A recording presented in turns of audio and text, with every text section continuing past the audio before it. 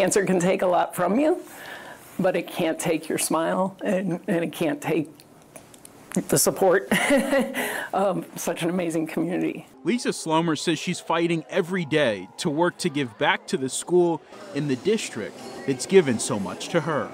The longtime Oak Hills teacher and assistant principal was first diagnosed with breast cancer in 2010. It was stage 2B. I thought, we'll go through treatment, we'll beat this and move on with our life.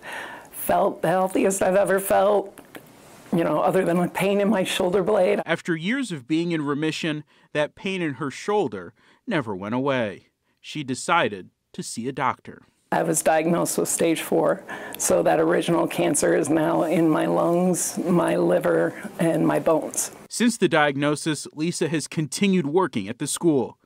Her mantra is onward to get through those tough days. That's how I'm living my life now, is just one day at a time and make the most of what that day is. To help Lisa and her family, dozens of staff and students at Oak Hills High School organized a spaghetti dinner fundraiser. It's one small part, and it's the least I could do for her. Everyone from friends to former students filled the high school parking lot to pick up their meals. She cares about other people. She's really nice. She was very kind, very caring, very, very sweet.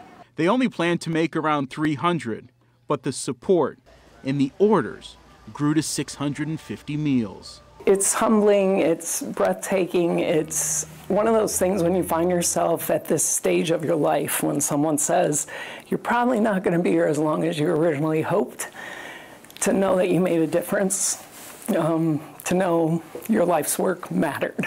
At Oak Hills High School, Tyler Madden, Local 12 News. You can always find our stories here on YouTube, but go ahead and tap subscribe. That way you're always in the know.